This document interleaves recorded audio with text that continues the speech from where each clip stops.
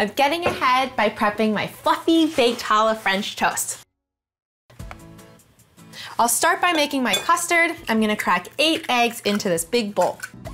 Next, I'm gonna add 1.5 cups of whole milk. It is milk up here, M-E-L-K. My favorite part about this baked French toast is the ricotta in this mixture. It adds a freshness and a really beautiful subtle sweetness.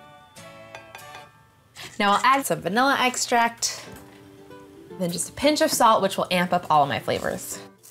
Ricotta always needs salt because it's so mild. Lastly, I'm gonna add some lemon zest. It's gonna add the perfect hint of tartness. Now I'll just whisk this together. It might still be a little grainy from the ricotta, but that's okay. This looks smooth and creamy, it's perfect. Now I'm gonna spice up some brown sugar, which is gonna go between the layers of the challah, and when it gets baked in the oven, it's gonna get caramelly. I'm starting with 6 tablespoons of brown sugar, and I'm gonna spice it up with some cinnamon and nutmeg and cardamom. And a little cardamom goes a long way, so I'm just adding a good pinch of that. And now some nutmeg. Nutmeg is woodsy and cozy.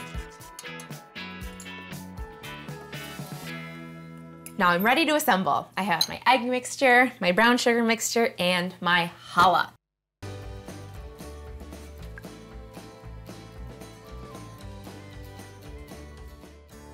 And that is going to soak right into my bread. And any leftover brown sugar, I'm gonna sprinkle on top down the middle. And now I'll cover this in foil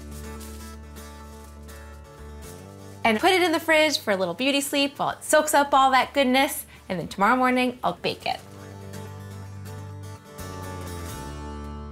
So I'll put my French toast in the oven covered at 350 degrees for 30 minutes. And then remove the foil and let it cook for 15 more minutes.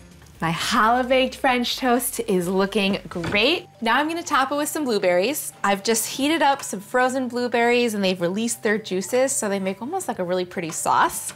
I'm gonna add half a lemon. It'll add some nice tartness. And I'm just gonna spoon this over the top.